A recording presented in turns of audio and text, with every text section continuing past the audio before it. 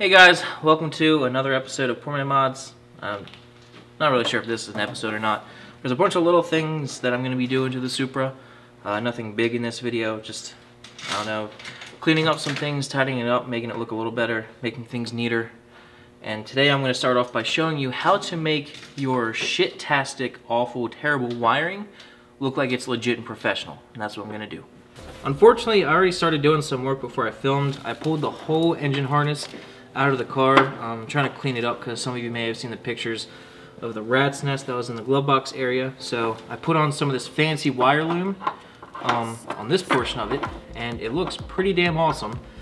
And this part is still pretty ugly, so I'm going to put more fancy, bigger wire loom on here, and really it turns your awful wiring into something that looks legit and professional. And if you want some of this loom, I'll have a link in the description for it. I absolutely love this stuff.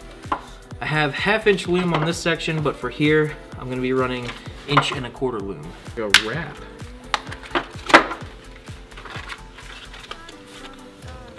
Too late. I had skizzers, but it wouldn't even cut it. That looks terrible. Yes, it does look terrible, Tony. And I'll show you how to make it look amazing. Whatever will you do to fix such a horrible looking mess of wires? Just put loom on it. Fancy loom. Oh, this is gonna be so sexual. Welcome to my house.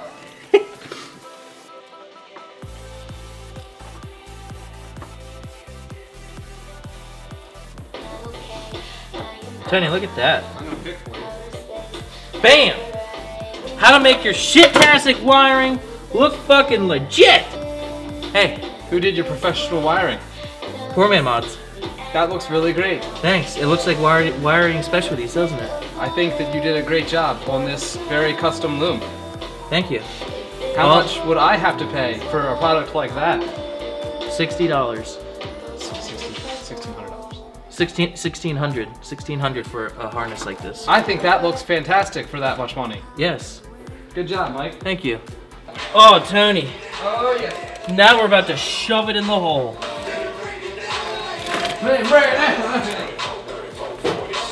Earring in the tongue, and she know what to do with it. She didn't have a tongue ring. She had an earring in her tongue.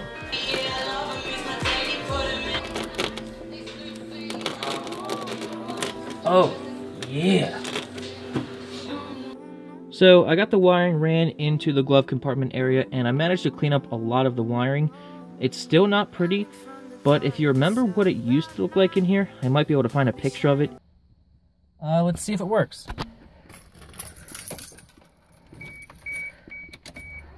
So that's my ECU that is shot to shit with the Grady E manage hooked up. See if it starts. It works! All it needs is some lead. It looks so much better. I got rid of a lot of wires that aren't being used, so it's a lot cleaner, and hopefully I can now utilize the glove box at least to store all this crap in rather than there being just a big open hole. So I'm gonna hook everything up and really hope I can get the glove box to work. Okay. So there's that. I guess I can...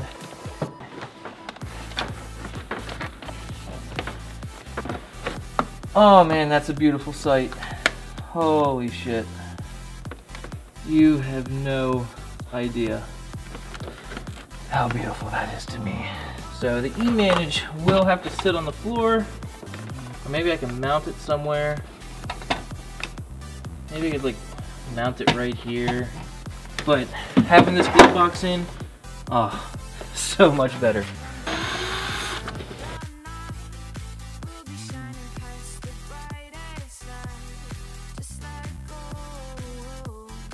Now that right there is a fucking poor man mod. Cost me $0 to mount that sumbitch.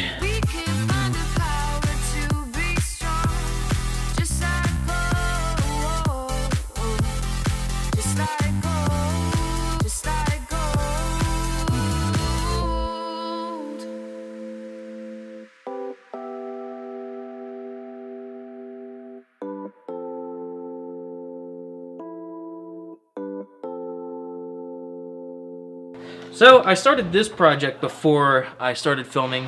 All I needed to do was replace one tag light bulb. This one. And I was thinking, you know, since I replaced it, I might as well do the other one.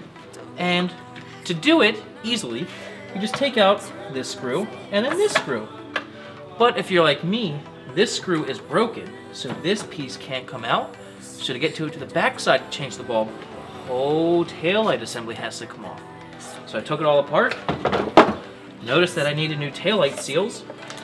So I'm waiting for those to come in, but in the meantime, I'm going to replace the bulbs. Then I'll put new taillight seals on and reinstall it.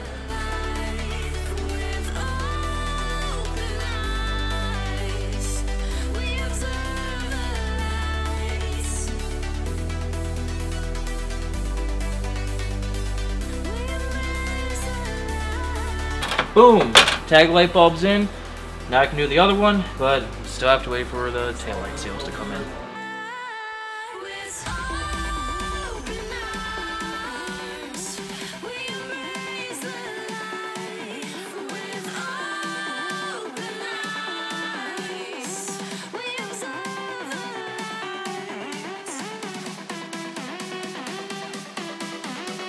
Got the new taillight seals in, everything is bolted up. I didn't film any of that, unfortunately. The camera kind of died. But now there is another issue that I want to tackle in the back of here. As you can see, there's rust here, which I tried to cover up with some foam and bed liner shit, but the trunk leaks a lot. And for the longest time, I was trying to figure out why, but I finally found out what is causing the leak. This piece of trim right here was actually sticking up a little bit, and there was a ton of debris in the track. There's still some more in there.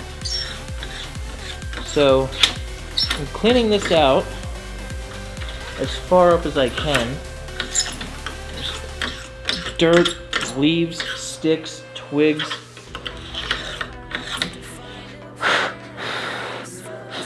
So I'm gonna clean this out, or I already did clean it out, but then I'm gonna put a bunch of RTV in there and then try to snap this back down, and hopefully it won't leak anymore.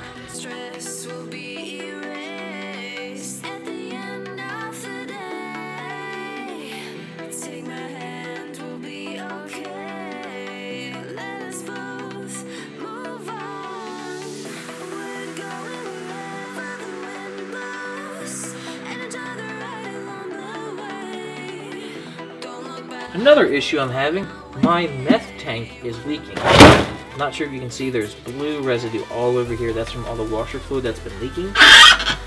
And it's coming from this port right here. And Snow Performance recommends to use sealant, so I am going to silicone the shit out of this and hope that it stops leaking. And we'll leave it like that, and hopefully next time I put washer fluid in it, it won't leak.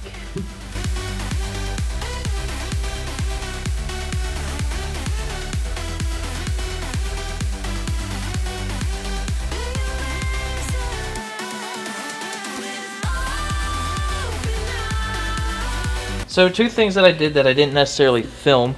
I powder coated my intake, and I powder coated this water neck and my intake wrinkled black. I also bought a water neck that had the barbs cut off and welded. I tried to weld mine, didn't work, so I bought one, made them matching textured black. Looks pretty baller. Now let's install this bitch. Okay.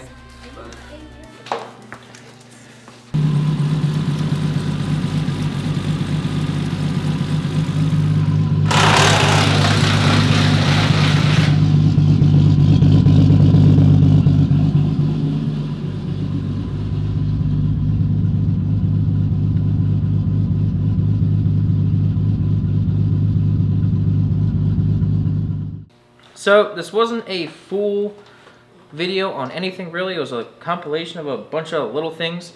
So it wasn't really a how-to really. It's just me doing a bunch of stuff to the Supra. Some things that I also did. I did a steering wheel from D&D Performance Interior, which you may have seen that video. I did a cube shifter from Cube Speed Equipment. And I installed a Pro Sport EGT gauge. All of those three will have their own videos. but I did all those 3 around the same time. What the hell are you doing? I want that dog to fart while you're on camera so bad. That would be terrible. So those 3 things have their own full installs, but I just did a bunch of little things because I did an Instagram post and asked people if they wanted me to do a bunch of little things on video because I had a lot to do this season. There is a checklist here, like 16 different things, and I got a lot done on it. Still a few things left, but I think this video is long enough. So let me know if you liked this video. If you liked it, I'll try to do a video like this maybe with my other cars or maybe another one with the Supra. So let me know. Hope you guys enjoyed it, and I will see you next time. Thanks. Hey, when are you going to film 2 and 15? Yeah. When are they gonna get done? When are you going to film them?